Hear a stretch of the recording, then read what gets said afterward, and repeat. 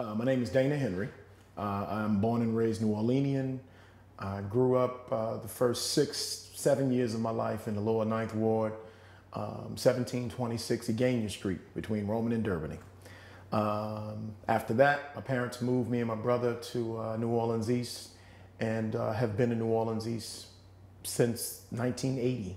So currently, I got a couple different things I do. I'm currently the city director for New Orleans, the New Orleans city director for Stand for Children, which is a nonprofit.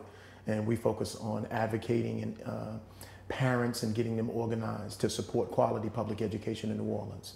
I'm also an attorney, 15 years. I still practice a little bit of law, and I also teach business law at University of Phoenix. So like the typical New Orleanian, we get our hustle on.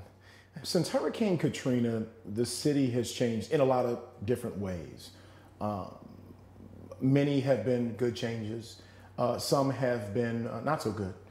I think the good things that have occurred since Hurricane Katrina, Hurricane Katrina made people, I think, who were in New Orleans their entire lives, families who had never left New Orleans before, realize that there's actually world out there beyond New Orleans. Many people were forced to leave New Orleans because of Hurricane Katrina and didn't come back because they actually enjoyed a better quality of life outside of New Orleans.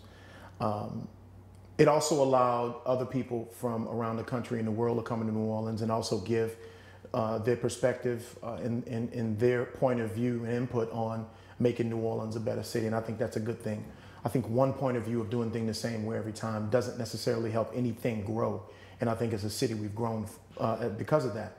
I think some of the things that have hurt New Orleans is that we have lost some of those families. And I think that's what makes New Orleans special, is that it is not a very transient city. It traditionally has been a city, a generational city, a family city of what high school did you go to? What's your last name? Who does your mom and your dad know, and your cousins and your uncles? But overall, I think that we as a city are stronger.